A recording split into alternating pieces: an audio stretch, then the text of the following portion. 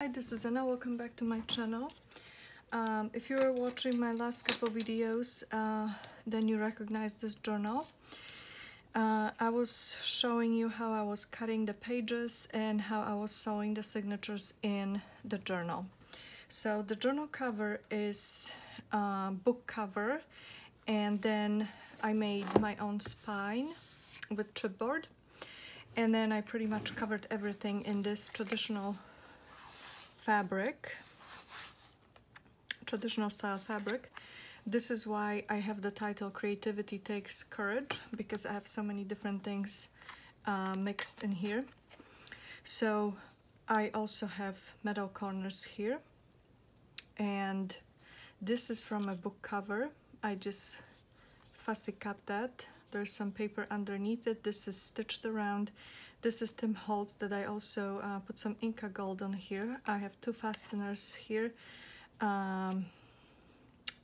This is muslin. These are two leftover chipboard pieces that I just made kind of look like blocks for kids. This is fabric bow that I also put some Inca gold on. And this is fabric. Closure is seam binding. So I think that's pretty much for the cover.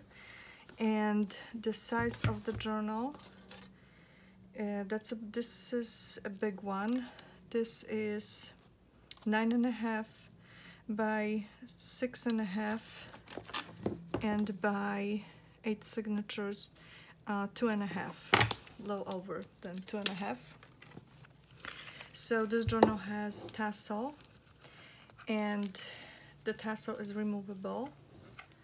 Pretty colors, seam binding and stuff, and sari silk.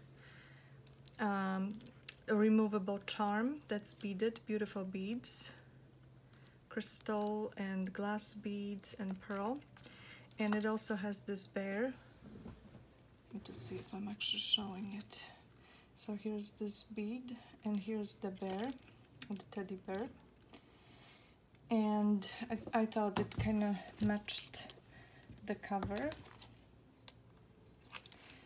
So that's the cover, and then I am going to speed it up a little bit because each signature, 8 signatures, and each signature is made with 11 sheets, so it takes some time and it has ephemera, so I don't want you guys to get bored, so I'm just going to speed it up.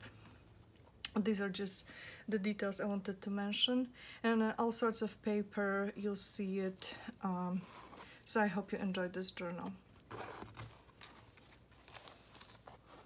I just also wanted to mention this is fabric too, and I left it without anything, so maybe you can put a picture here and also at the back.